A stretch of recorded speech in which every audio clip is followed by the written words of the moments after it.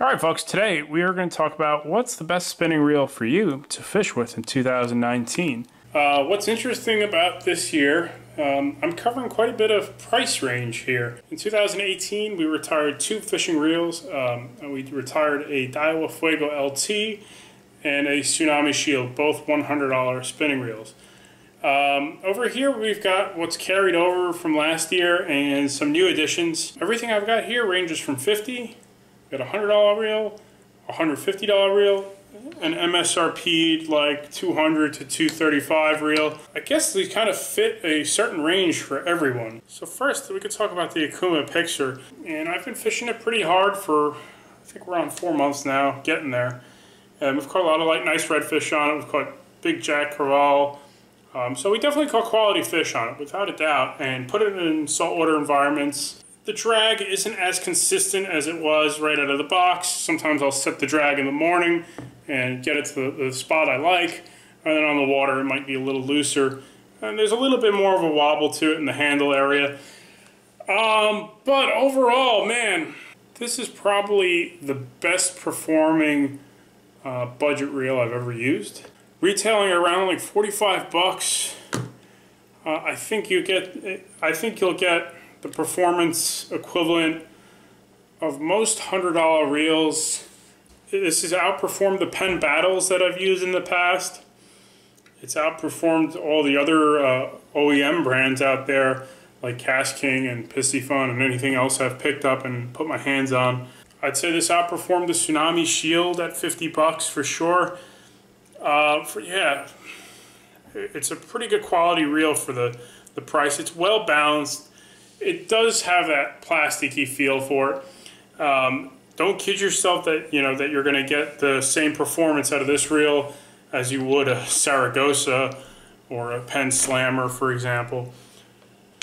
But like if I went back to guiding and I was a for-hire person again, I'd probably be stocking up on these reels. I'd be using them for a for-hire purpose. They're smooth, they're rugged, and they are, 45 bucks. So you can't beat that. Do I expect this to last another full season? Probably not. I'm sure the spring bluefish will be this reel's demise. All right, moving up on the price scale, I added a Daiwa BG 3000. Kind of to replace the Daiwa Fuego LT. A very popular reel. I haven't used it that much, honestly. This season we'll start using it more. Not quite as smooth as the Daiwa Fuego LT. This kind of reminds me more of like a Penn sort of reel. But still, I could see myself using this for fluke or flounder. I absolutely think this should outlast my Daiwa Fuego LT. However, for a lot of the light tackle jigging, I preferred the feel of that reel and the smoothness of it. For striper fishing, for red fishing, this is pretty much a no-brainer at 100 bucks. At the $150 price point, here's your Spinfisher 6. Very popular reel as well. Probably, we got a Stratic, a BG, a Slammer, and we've got some of the most popular reels on the market here. Gosh, how do I feel about this reel?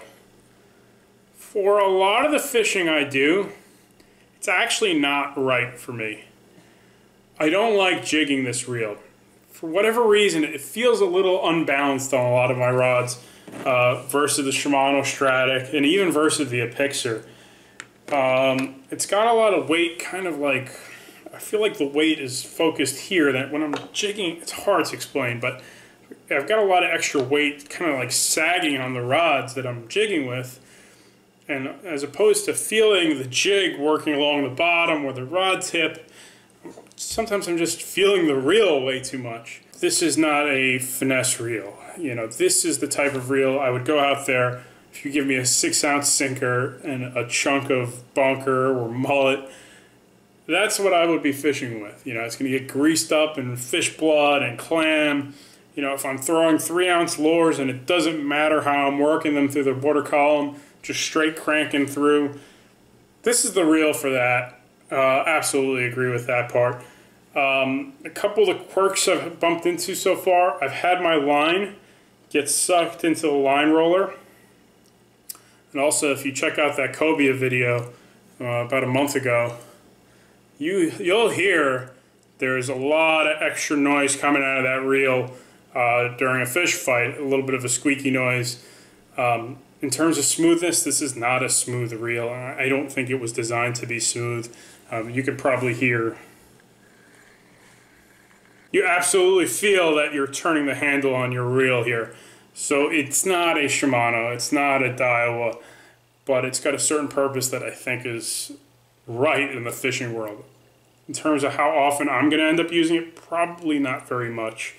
I've come to realize I like the Shimano style, I like the Daiwa style, I like even the Kumara. But if you're going to tell me, let's head out there and crush 10-pound bluefish all afternoon on top water, and they're everywhere and it doesn't matter, this is what I'm going to bring out, and I don't have to worry about if I destroyed my reel at the end of the day. So it has that purpose that no other reel you can really argue with in that price range. For 150 bucks, can I let's talk like for 150 bucks, can I sling lures at big blues, land a dozen, and probably do no real damage to my reel? This is probably going to be the one.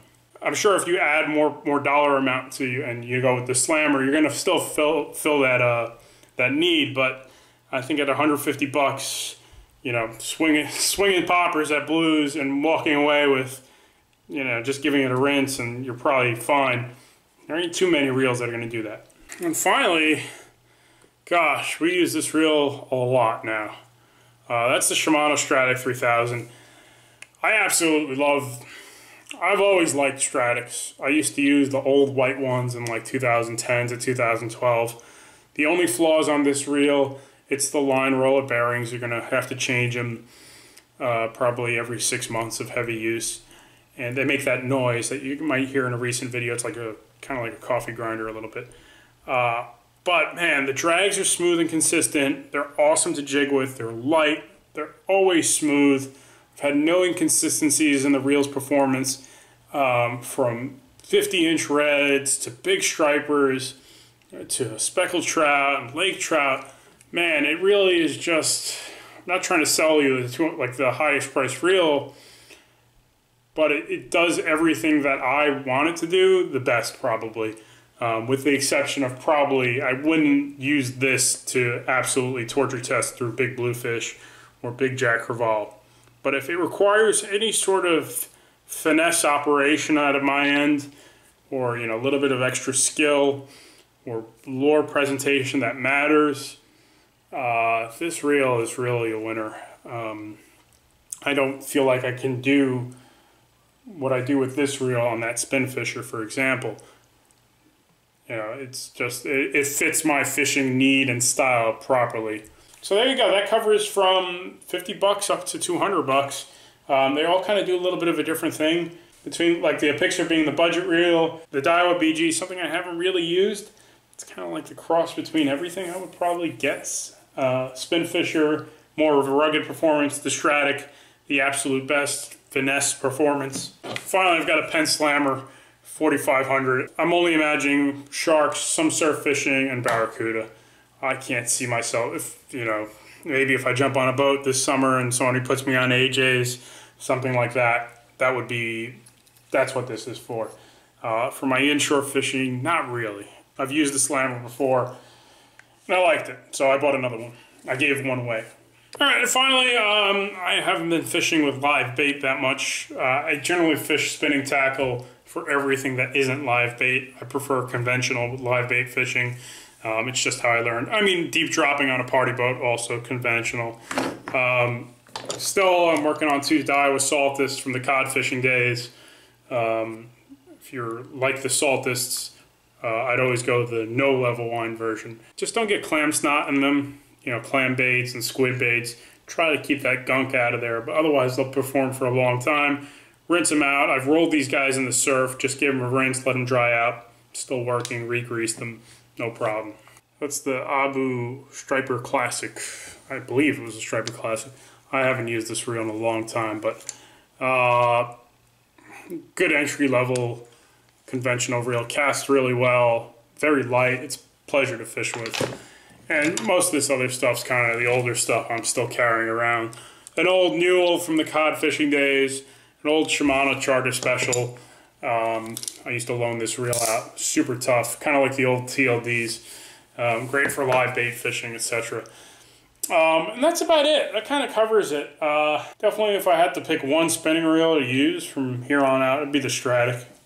Hands down. Absolutely, there's nothing wrong with that Akuma as a sub $50 reel. Dio BUG, we'll see. Spin fisher kind of specific, if you ask me. And all the conventional reels. So that's it. I think we got 10 reels on the table for the season. So we'll see what we blow up and what we end up using the most.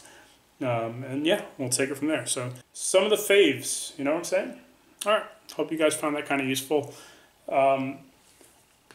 When this Akuma does finally kick the bucket, I'll try to send this over to Nick, Tackle Advisors. Out of everything I fish actively on the channel, this reel absolutely gets the most questions versus the Spin Fisher and the Stratic and all that stuff.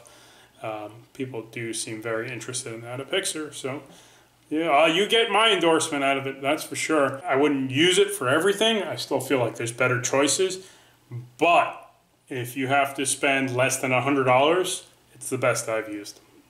And that's it.